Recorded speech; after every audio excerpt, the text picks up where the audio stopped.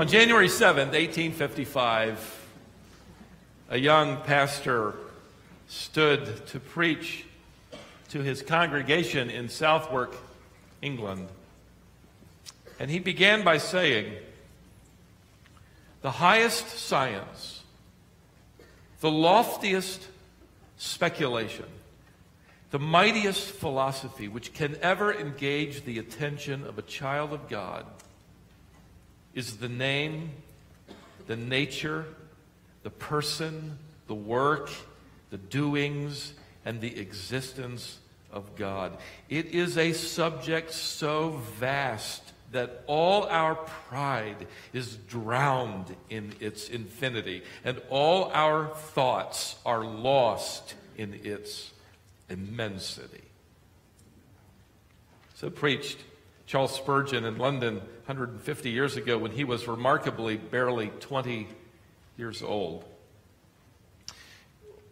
If you read his writings, one of the constant challenges that would come from him to his generation was related to the nearly universal lack of a desire to know and study God.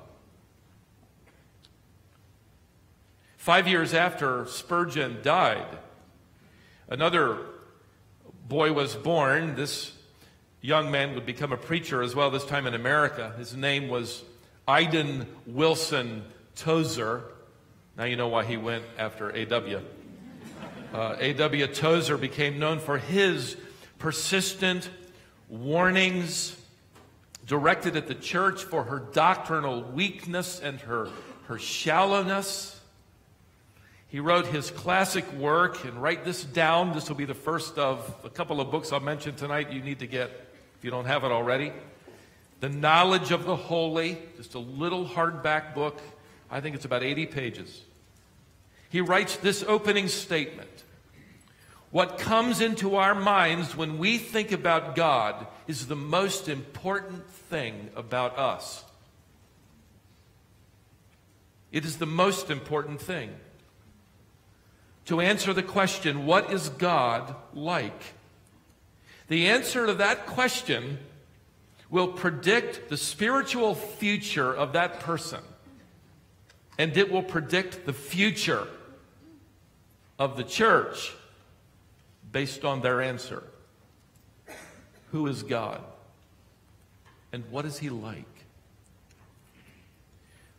Listen, who we think God is determines how we walk with Him, why we obey Him, how we talk to Him, what we expect of Him. It governs everything. All of this, in volumes more, really is bound up in this question, who is God? And so, what I want to do tonight, I thought we'd get into the text, and we're not going to get there. All I want to do is just sort of prime the pump and ask and answer three questions. And as I studied and prayed about this, this is really as far as I got, and I knew we'd be out of time by the time we got through with this. So let me ask and answer three questions. Number one, what exactly is the study of God? Now, the 10-cent term for that is theology. You'd know that if you spent $250 an hour going through seminary like some of us had to pay to find that out. You're finding it out tonight for free.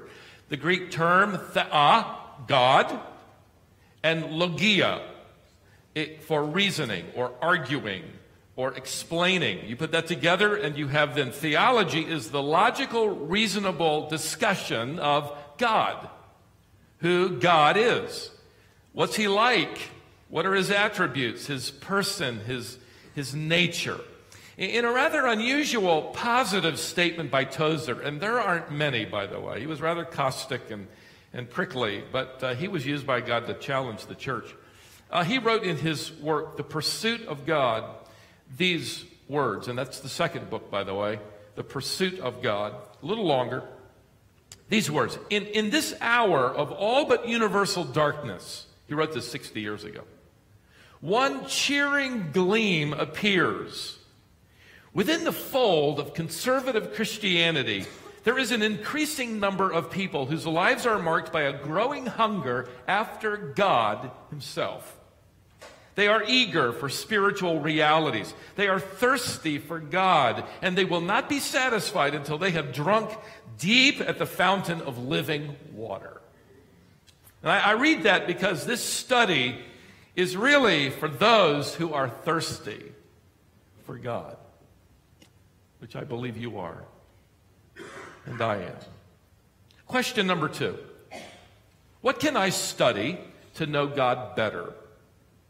Well, one resource is creation, the natural world, which is why the psalmist is constantly inviting us to look around, to look up at the stars and the sun, moon, planets, the beauty of the world and the stars in the sky. He writes in Psalm 8:1, "O Lord, our Lord, how majestic is your name in all the earth, who has displayed, you have exposed your splendor to the world above the heavens." In Psalm 19, he writes this, "The heavens are telling the glory of God." They're describing his glory, the work of his hands, declaring that day to day pours speech, day after day pours forth speech, and night after night reveals knowledge. I love the paraphrase of the Message by Eugene Peterson on that phrase. He says it this way: "Madam Day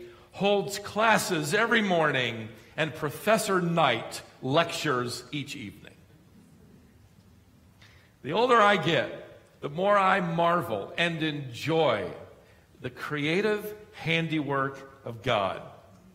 I don't know if I was just moving too fast in my 30s or 40s, but I'm slowing down, except on Penny Road. But at any rate, I'm just enjoying it. The other morning, it was yesterday morning, I'm standing in a little breakfast room, open shades, it's early, and I got a cup of coffee, and I'm looking out, and my wife has filled all these bird feeders, and I'm standing there, and there's this brilliant display of creativity, and there are finches of any number of colors, and some bluebirds, there's a cardinal, some mourning doves, and I'm just standing there watching and looking at the splashes of color and the creative design on feathers and over eyes and all of the different reds and peaches and grays and blacks, all the different hues. And as I'm watching, beyond them at that very moment, out in a pasture that belongs to somebody else to mow, fortunately, galloped 3 horses.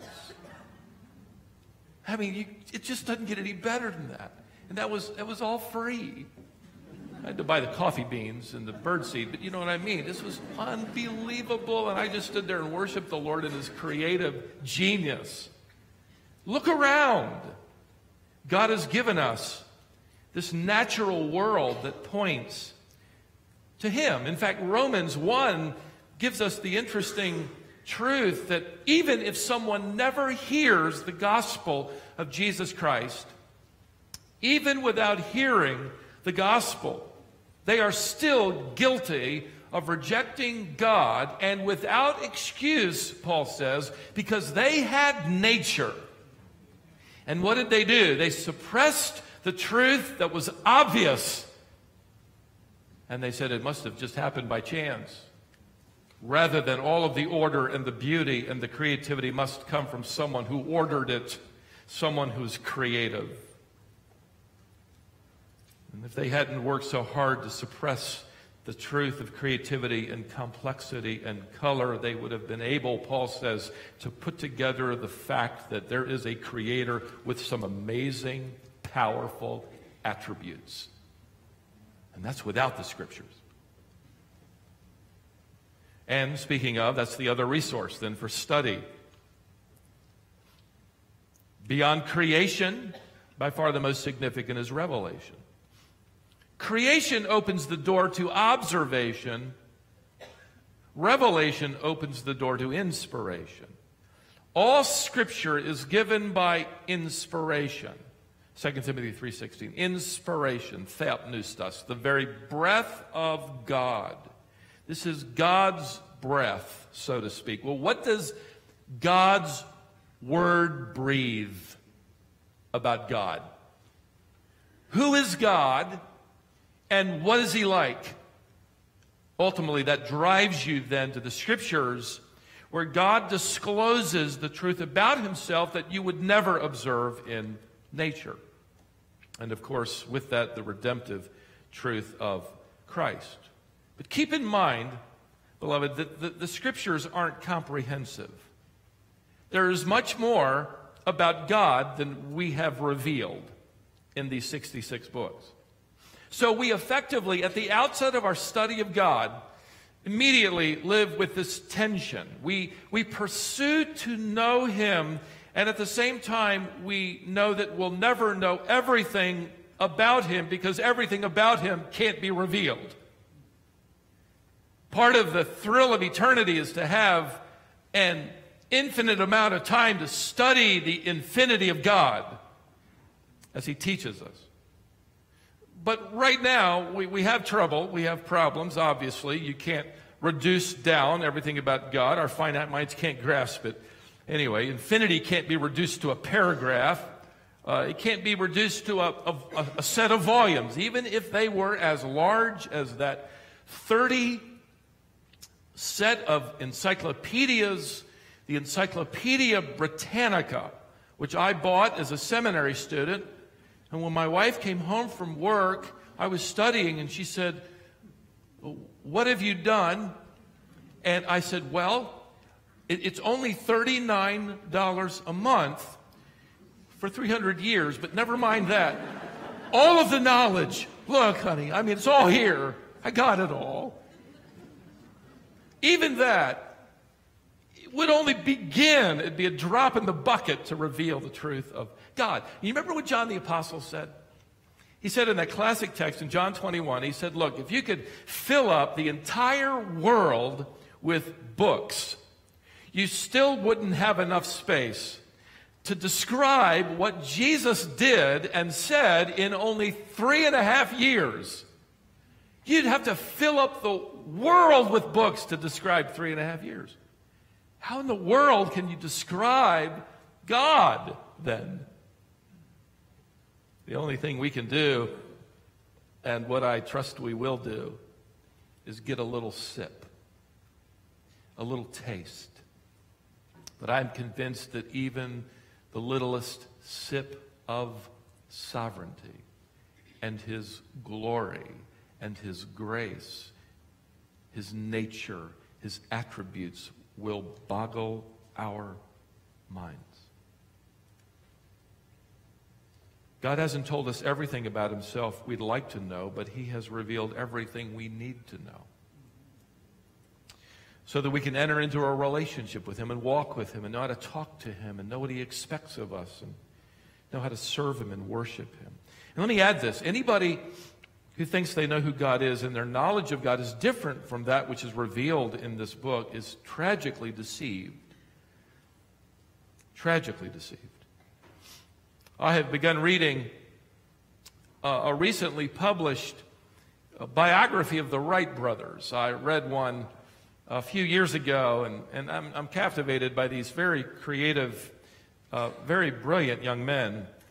They invented things that allowed them to invent the airplane. And the biography contains, it's rather lengthy, it contains letters they wrote, it contains pictures, it contains descriptions, personal interests, and a detailed timeline of their creative invention.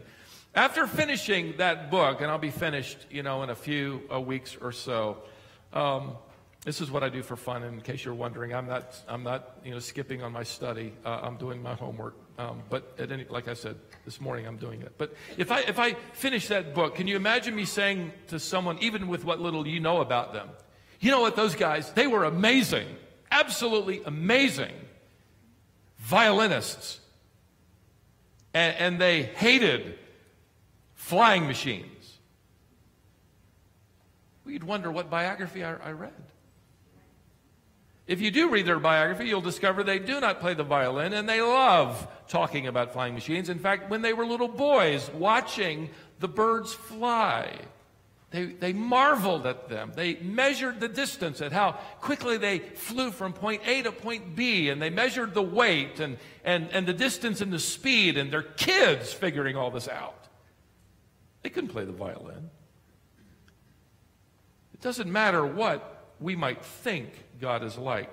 The question is, what does His Word say He's like? And this is the prayer of the Apostle Paul For the early believers in Colossae, he writes this in Colossians 1:9 through 10. We have not ceased to pray for you and to ask that you may be filled with the knowledge of his will, that you might be increasing in the knowledge of God. Hey, Paul, what are you praying about for this church here today? What would you pray? What he prayed for those believers in Colossae. I'm praying that you will increase in the knowledge of God. Who is God? What is he like? Do we really know? I read this past year the announcement of Chester Nez, who had passed away. It struck my attention. I tucked it away. Chester was the last living member of a team of Navajo tribesmen who came to be called the Navajo Code Talkers. Chester Nez was one of the original 29 Navajo recruited by the U.S. military to create an unbreakable code used only by the Allies that the enemy forces could not figure out. Navajo is a complex, unwritten language without an alphabet. That'd be hard to break, wouldn't it? Well, only a handful of non-Navajo people could even speak it. So these men were recruited to come up with a code that couldn't be broken by enemy intelligence.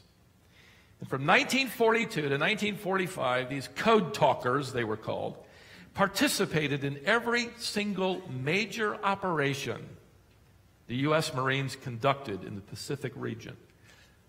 Philip Johnson, the son of a missionary to the Navajo, came up with the idea to use these men to communicate in a way no one else would understand.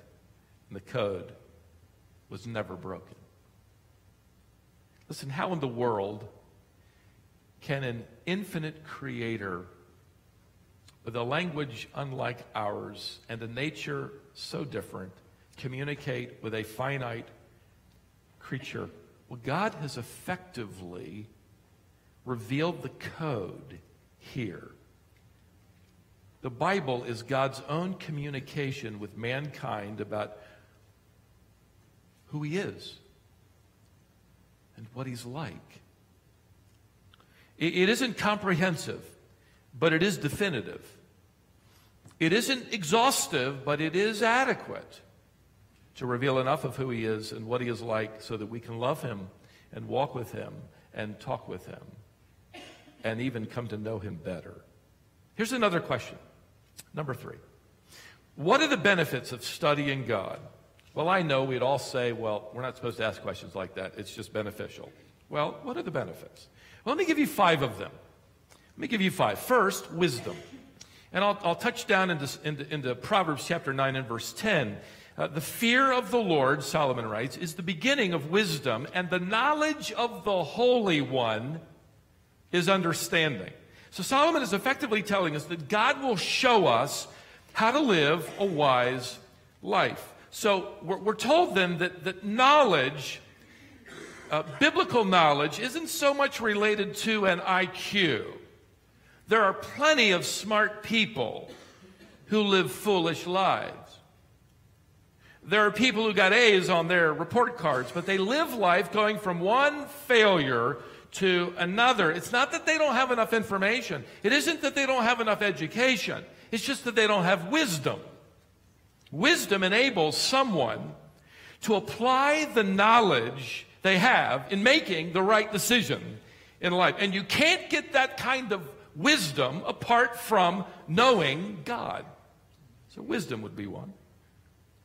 Closely associated with this idea is another benefit. We'll call it, in a word, direction. Direction.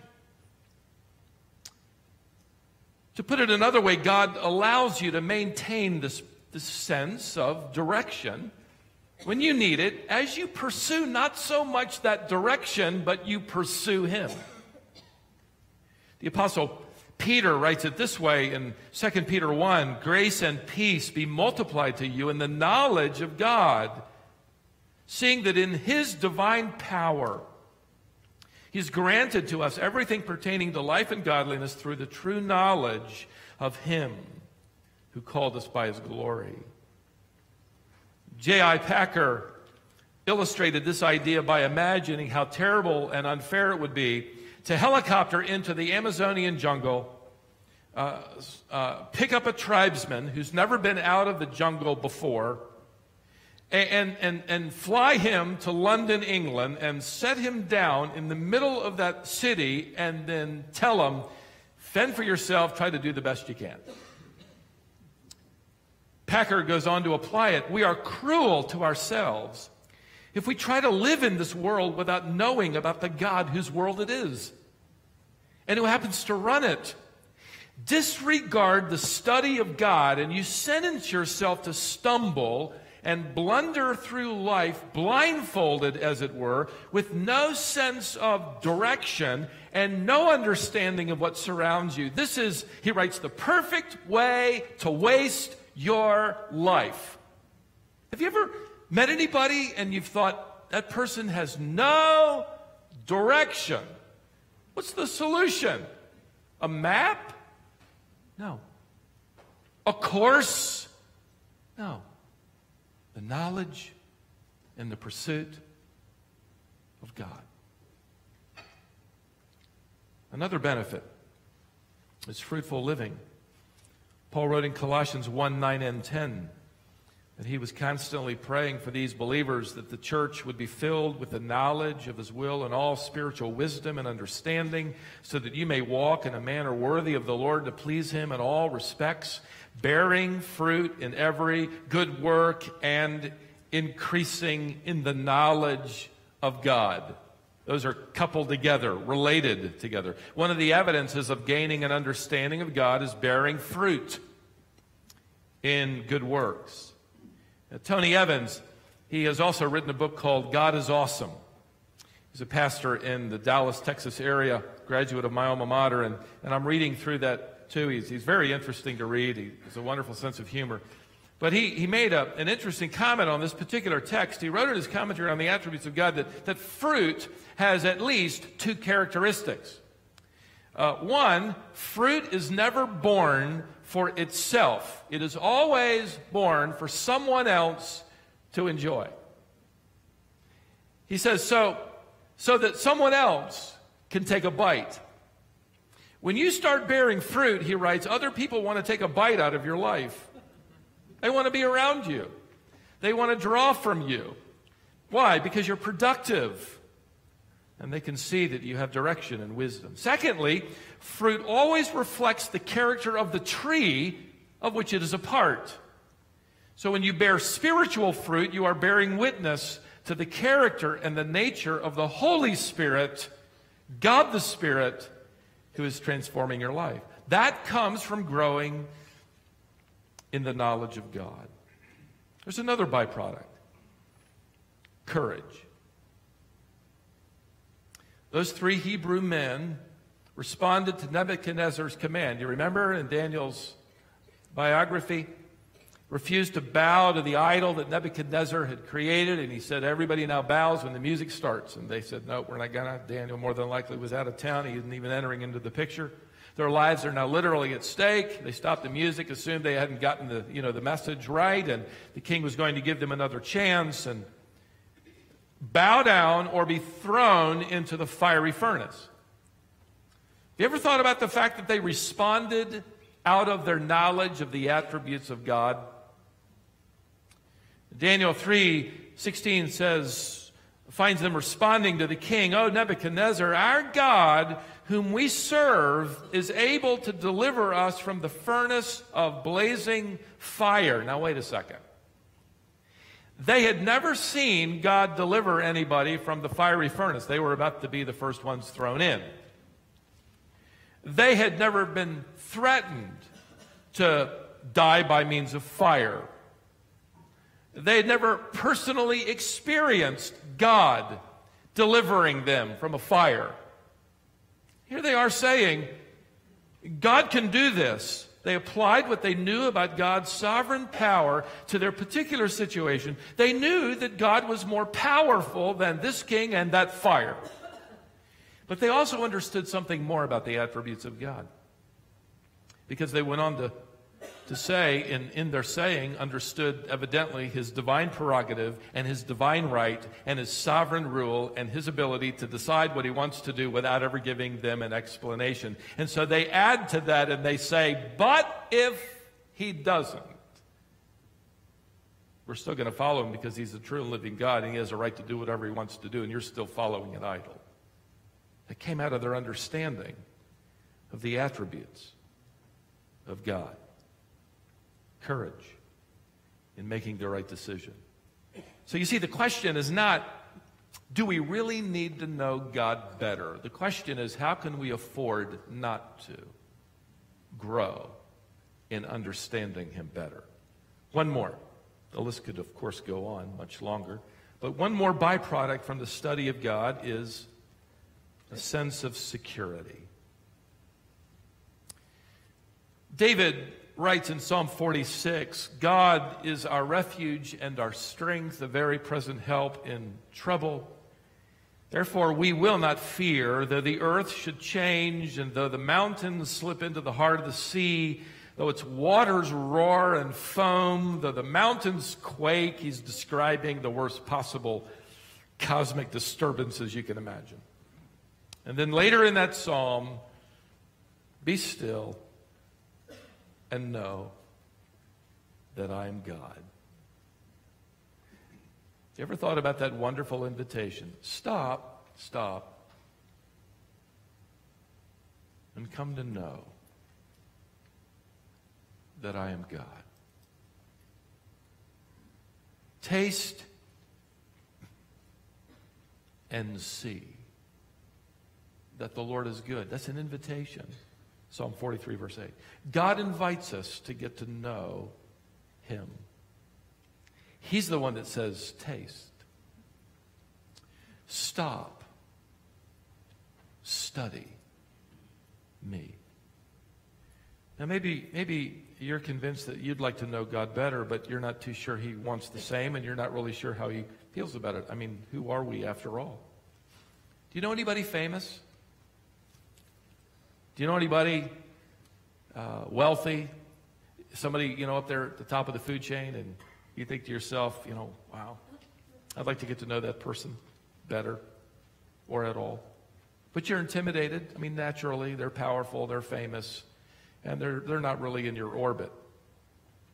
Imagine walking up to, if you could get past the gate, and I wouldn't recommend you try without an invitation, but imagine you walk up to the White House and you knock on the door, and they answer the door, and you say to them, you know what, I'm here because I'd like to get to know the president.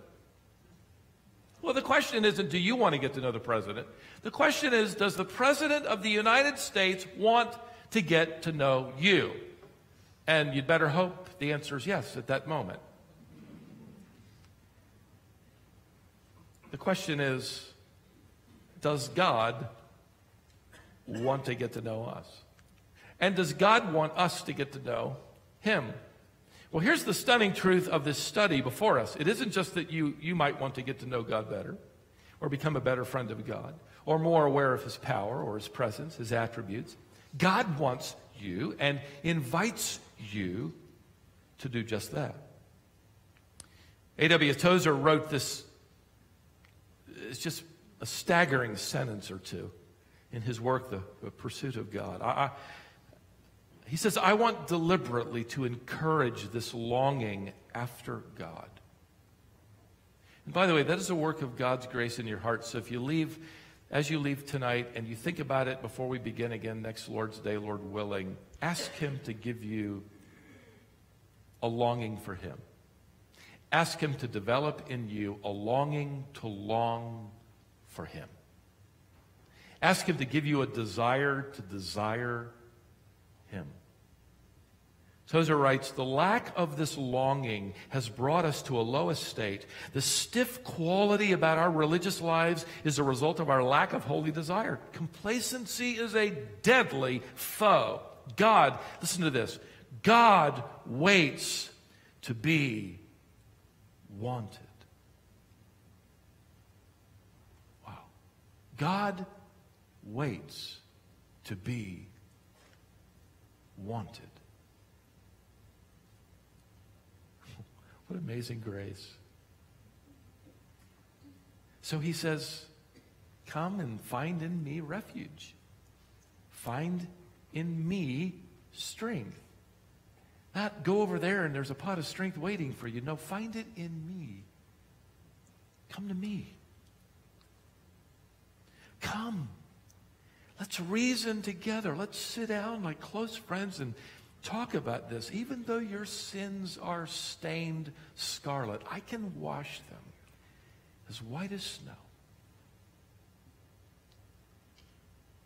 Jesus is praying in John 7 to the Father, and he's saying, Father, I long for them to know you like I do.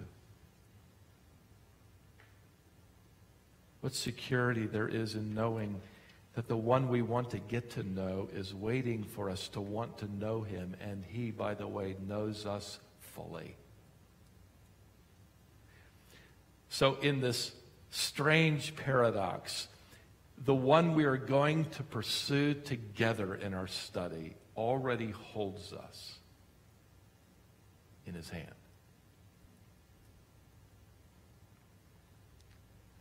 In that sermon preached in 1855, and with this I close, Spurgeon concluded with these words.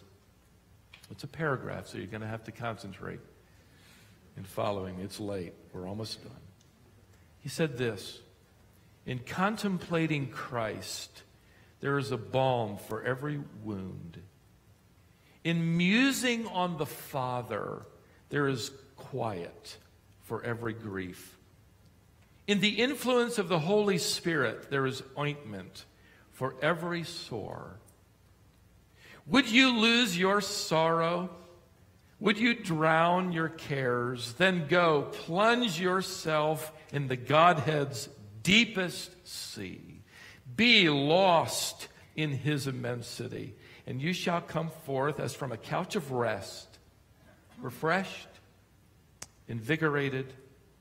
For I know nothing which can so comfort the soul, so calm the swelling billows of sorrow and grief, so speak peace to the winds of trial as a devoted concentration on the subject of God.